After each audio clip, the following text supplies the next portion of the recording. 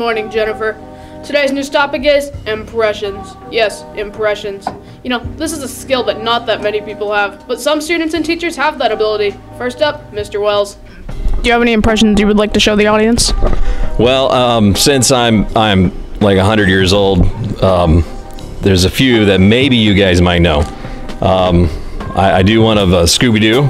I don't know if you want that one, but here you go. You ready? Rubber Raggy. Boo-hee. Zoinks. Hello, Preston. Hello. Can you do any impressions? I'll destroy the Krusty Krab and I'll lick all the patties in Bikini Bottom. Thank you. Hello, Aiden. Hi. Can you do any impressions? Yes. Would you like to show us? Yeah, sure.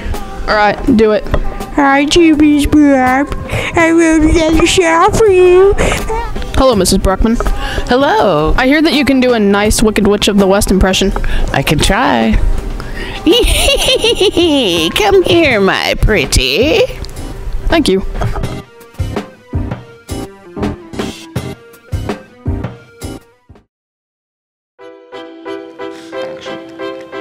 The spelling bee took place in the library on February 23rd at 9 a.m. Miss Brockman and Miss Cleveland were the judges, with Steve Branton giving the words. The first three people who went were Kyler Stearns, Sam McFarland, and Patrick Brewer. The first word was sitcom, spelled by Kyler. I love being a part of the spelling bee. As a librarian, spelling is very important. Did you go into the spelling bee with a goal of winning?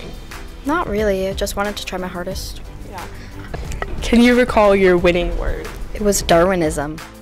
Oh, I think that some of the kids were nervous. Some just walked right up like it was no big deal. But some of them were definitely a little bit nervous. Can you recall the most difficult word? Aversion. Was there a moment when you thought that you weren't going to win? When he said aversion. I thought the spelling bee went great. It lasted longer than any spelling bee I can remember. It was a whole hour of spelling words, these difficult words. It was awesome.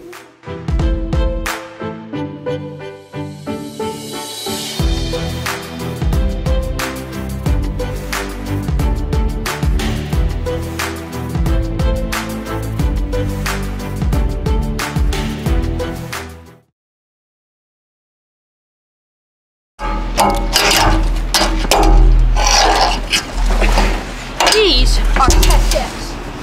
Today, we're doing a news story on them. Mason Way. Mason Way, you need a trick on that there tech deck for me? Let's try. Thank you. What's your name? Bradley? Can you do a trick on the tech deck for me? Yeah. Wheelie. Oh, well, if I showed you, then you'd know. So, all right, I'll show you one. Okay. Okay. Here's my special. Okay. You hold it, and then I come and I say, "Oh, I'm sorry, you have this in class. I'm going to take it." That is my really special. So That's a good one. I know, right? I know.